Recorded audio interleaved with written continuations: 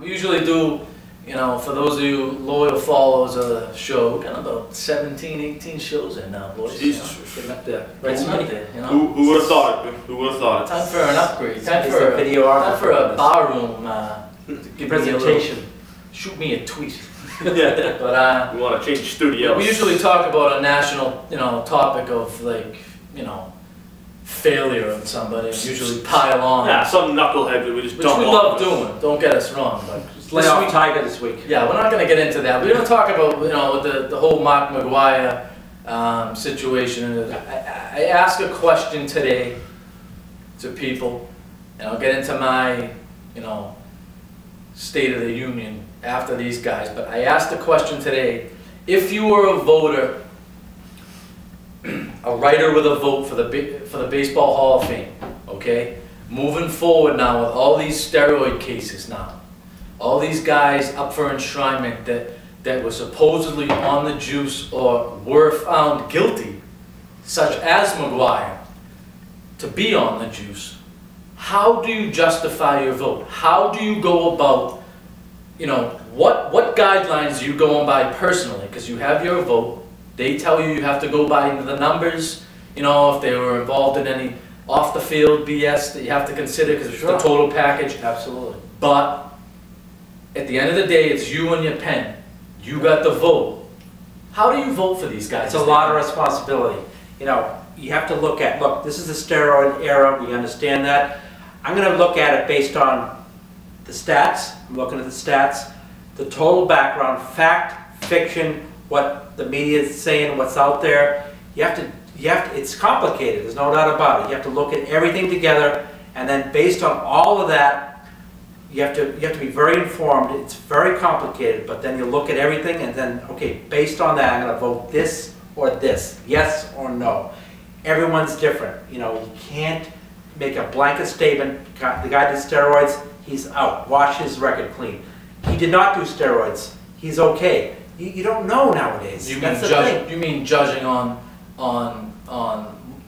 public proven guilty or suspicion? Yeah. It's up to I'm gonna have to disseminate all that information and make a decision. I can't just make it one source, two source. You have to dissect everything. Total package. Make a decision. It's not easy, but that's what we're dealing with. Oh. It's human nature. It's gonna happen. Go ahead. See, I'm more of a black and white guy. If you got caught, to me, you're out, because I can never prove if what you say is true when you started or when you stopped. If you didn't get caught, I'm going to look at your numbers and make a decision from there.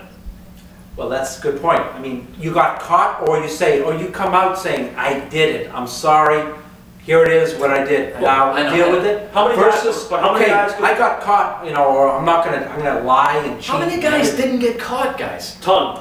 Okay, so how do you, so you can sit there and this guy's forearms are bulging right now, they're hitting you in your eye sockets, and he's a second baseman who hit 40 dingers a year back then, but he didn't get caught.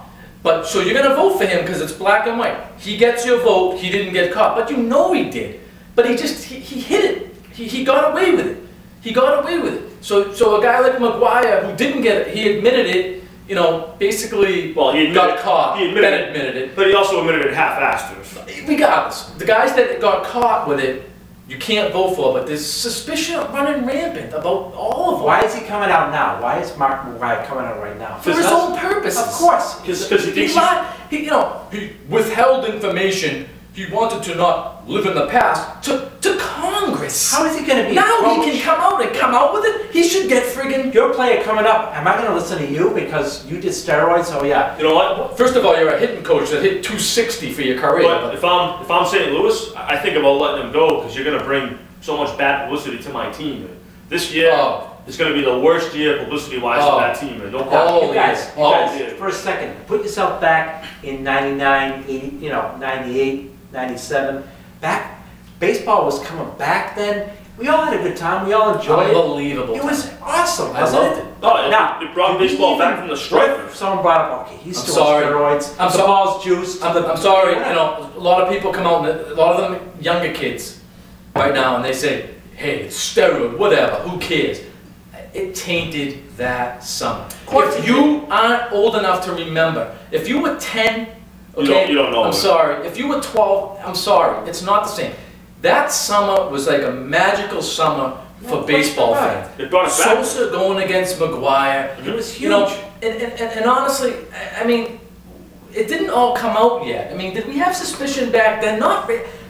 No, I didn't. I didn't, No. and maybe I'm stupid. No, but back then, nobody talked about it. I just didn't have it. You didn't think about it. It was just here was this magical home run chase that was bringing baseball back to our backyard. You know, I think back on it, it was naive of us to not think of it. Yes. A guy looking like Mark McGuire, just, I mean, come on. Crushing But balls. We just didn't think of it that way. The All-Star game, he just hit missiles out of Fenway Park. You think about it. I mean, real quick, I mean, there's been issues. Someone brought an issue to me today about, there was a case back when Mickey Mantle was fighting Roger Maris for the record, for Ruth's record.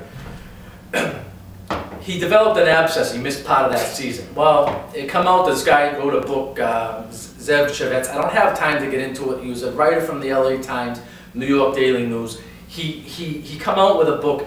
He dug up all this information. That was testosterone and amphetamines mixed, and it was a bad needle. You know, there's all sorts of cases back in the 60s. 60s when bodybuilding started becoming huge, and testosterone was huge. These doctors knew that took these players in. Oh, they knew what they were doing. They knew what was going on. The players probably knew. It goes back. Everybody Understood. My take on it is, you have to take it on as an individual. You have you have your guys down. You have the class that's going in that year. You have to look at it as an all-around, the whole body of work of that player. Yes. The total body of work of that player. Okay. Maybe a guy with the low average and huge power numbers maybe wasn't deserving. You have to put two and two together. You got to look at the whole process, the whole body of work. Roberto Alomar, how dumb are you guys? Oh, horrible. He's an automatic. His whole body of work is there.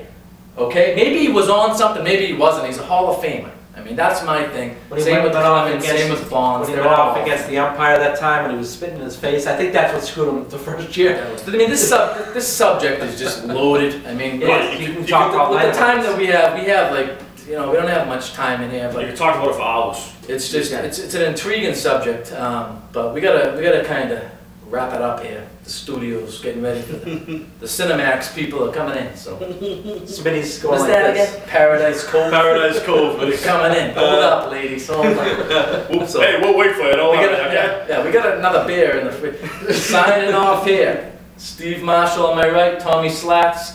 My stepson Mikey, nice work on the guitar, looking the same after the new year, my friend. Smitty on the cameras, enjoying his old duels. I'm Chuck Hanf.